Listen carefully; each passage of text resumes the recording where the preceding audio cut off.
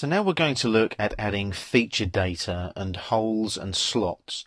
We've got two plates and a gasket there.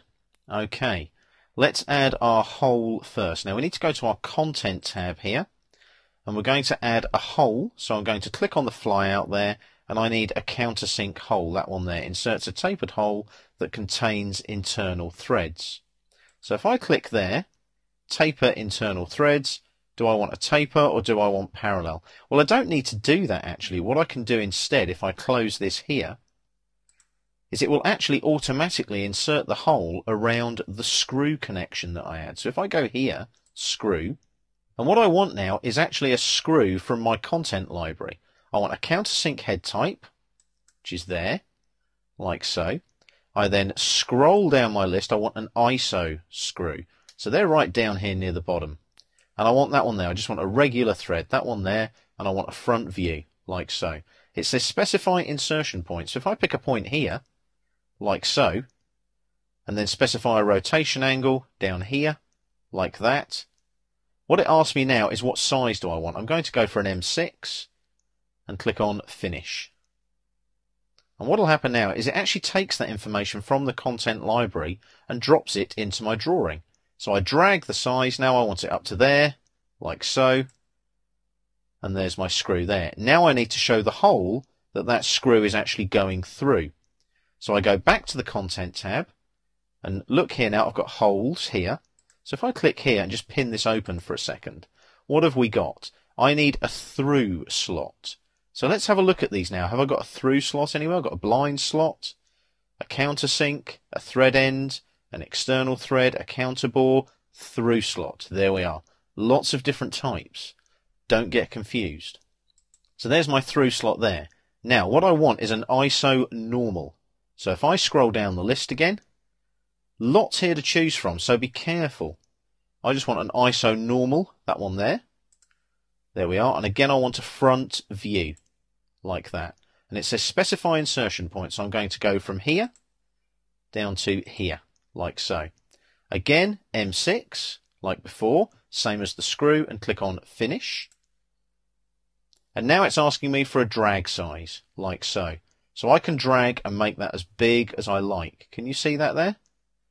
So I'm just dragging that any which way I want. That's the drag size. So I'm going to drag it to, let's say, there. Or what I can do is hover and then drag like that. I can do it any which way I like, but I'm just going to drag it. I'm just going to do it freehand for now, but I could actually specify the size there if I want to. Can you see that? Can you see the size there? 19.94. If I drag it this way along the X direction, I'm going to go 18, like that. It fits it exactly for me. I don't need to think about it. So there's my slotted hole through my gasket there. Now what you might want to do there is select that there and make sure that it's on the right layer. So I'll just go to the Home tab there, and you want that on the hidden layer, which is that one there, AM3. Okay? Hit Escape there. You can see it looks much neater now because it's showing hidden detail through the gasket. Now I need to add the tapped hole. So again, I go back to the Content tab and I go to Holes again. I'll pin that open again. I need a tapped blind hole. So I've got thread end, countersink, blind slot. Just go through them like that. Can you see there's lots of different ones? Counterbore, external thread. I'm looking all over here. Be aware that it might be that one there. Lots of different types. It's very easy to get them confused. So I click there like so. Which one do I want? I want ISO 262 regular. So let's have a look. There we go. Regular thread, that one there. Front view again, like so. And I want that to go from here down to here, like that. And again, I want M6 to tie in with the countersunk screw that I've got there. Click on Finish. I want it to come down. So I'll take that down to say there. Let's say it's got a length coming down of 12.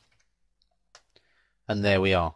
You can now see that my countersunk screw goes through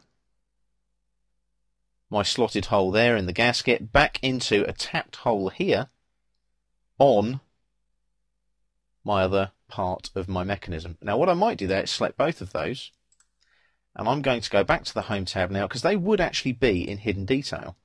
So if I click there like that, hit Escape, There we are. Exactly how it should look. That is all in hidden because it's a side view. The hole through the gasket in hidden, in side view. The tapped hole in hidden because it's a side view. So that's your feature data with holes and slots using your content libraries available to you in AutoCAD Mechanical 2010.